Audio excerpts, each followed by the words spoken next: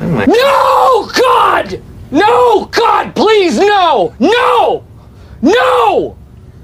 No! Did you guys face the same cutout problem after the update? If yes, then let me give you a little quick solution to solve this problem. So now, as you can see, my cutout is not working, so all you have to do is go to CapCut's app info and clear all data.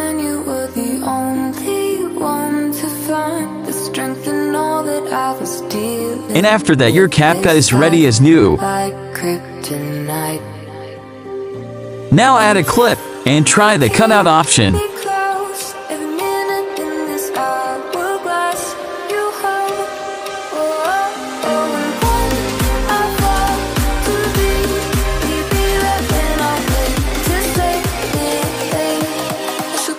And if it's not working, then just close the app and wait for some minutes to let CapCut process your device, and then open it and try the cutout option.